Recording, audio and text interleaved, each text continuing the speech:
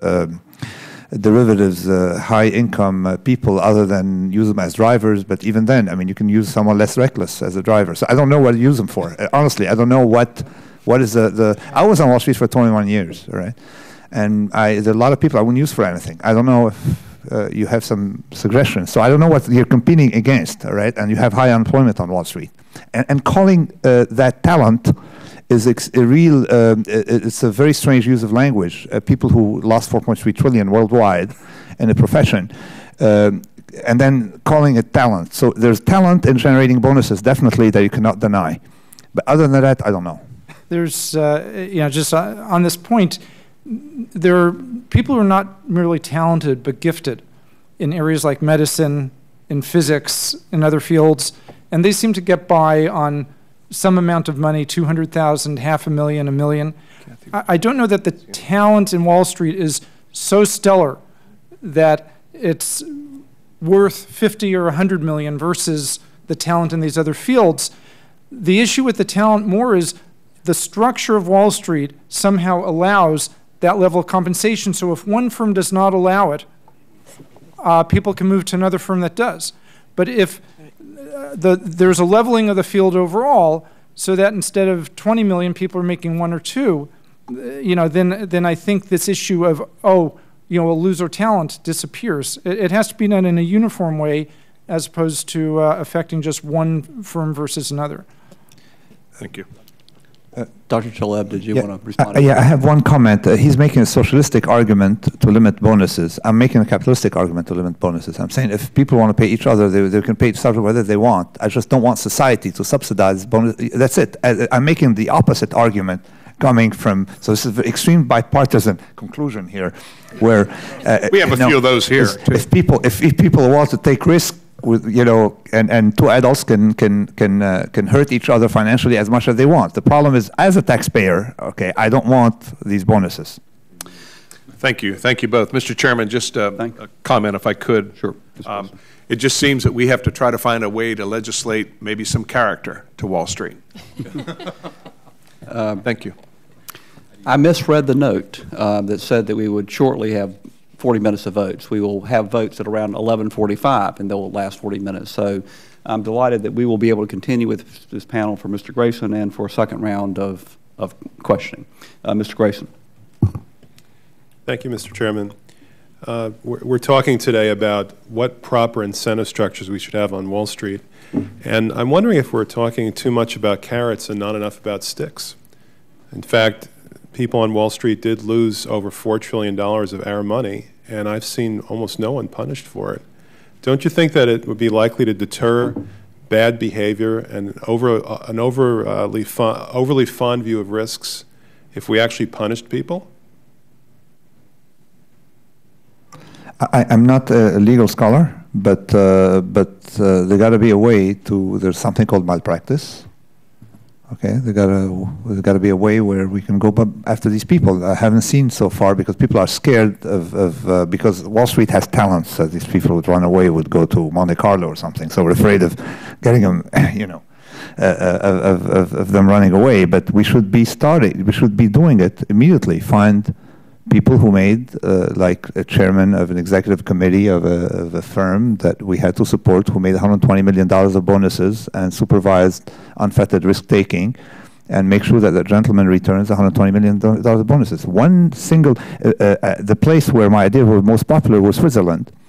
There's the first event of a clawback in any country took place in Switzerland, where the authorities went to Mr. Marcel Ospel, head of UBS, after the events of October and told him, listen, give us 12 million Swiss francs, please. And it was voluntary, and he gave back almost or a large share of his opus. He clawed back his bonuses. But it was voluntary only because the government intervenes by limiting people's liability. The concept of liability is determined by our law, not by the free market. In fact, if we were to say that we will not give people the right to hide behind corporate shields, wouldn't that have a dramatic effect on holding the people accountable for the bad decisions that they make? Is this to me? Or? To answer, okay, it's still the same problem, but fooled by randomness or not fooled by randomness. Some people I've seen in Chicago, when I was a pit trader, trade their own money and lose a huge amount of money, not knowing they could lose it. So someone whose net worth is $2 million lose $2 million and have to go burn his house to collect insurance money. So I've seen that. It's not just, it wouldn't just deter. So people sometimes engage in crazy trades, okay, where they have liability themselves. So it may not be sufficient, but it would be, for me, economically, a good way to have a bonus compensated by a malice, because capitalism is not just about incentives, it's about punishment. Well, when you say it wouldn't be sufficient, all you're really saying is that it wouldn't solve the problem for all time, forever, in every case, but it would certainly be a step in the right direction. Oh, it would be imperative, not step. It's imperative. It's an imperative. Okay, now, Dr. Buchstaber, I understand that in Sweden, the bank managers have unlimited liability for the mistakes that they make. What would happen in our system with regard to blow-ups, with regard to crazy risks that people take in order to pad their own pockets?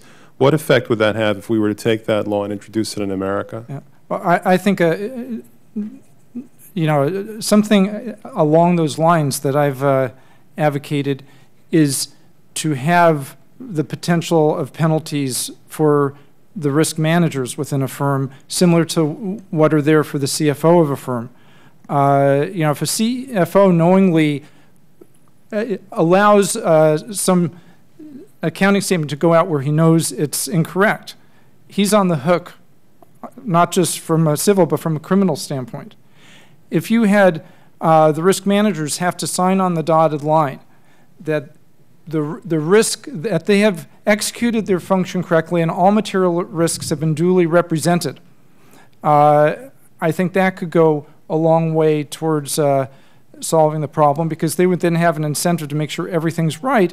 And there are cases, I think, as we go back to this last crisis, where the risk managers were in some sense not up to the task or possibly in bed with the people who are involved in training or with senior management, to where they were willing to have their views overridden.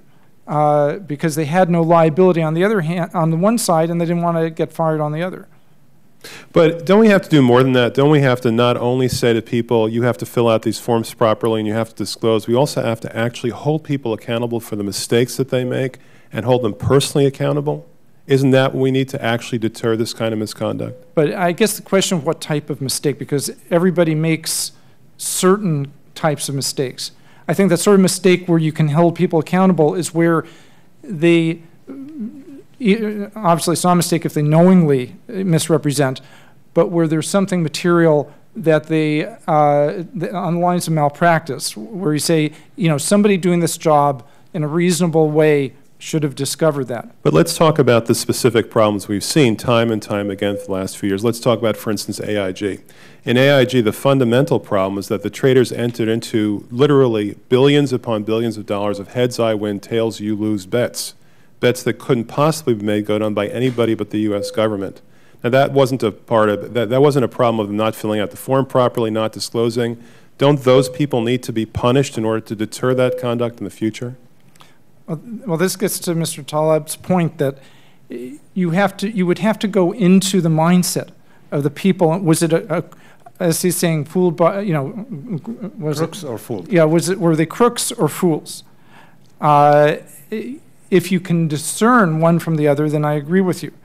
But what I'm saying is you could also go one level higher to require, which now is required, risk management oversight for those functions where it's believed to be credible, and these are supposed to be people who know how to do their job, and they have the responsibility to represent that this type of event is not occurring.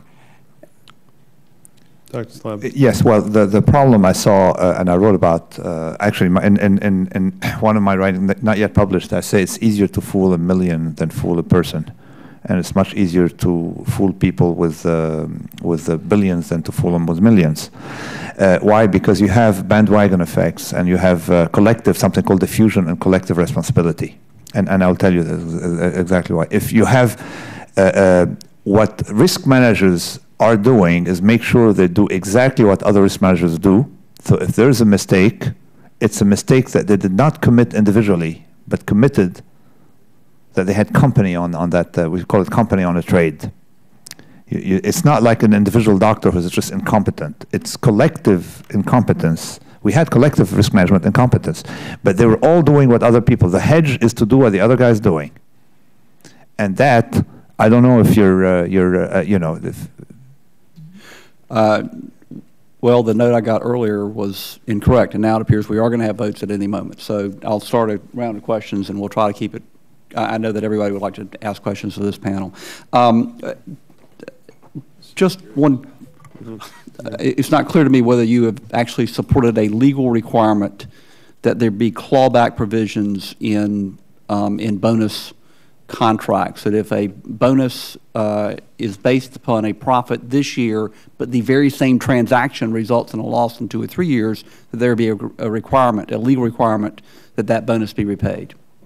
Dr. Taleb. Indeed. You do indeed.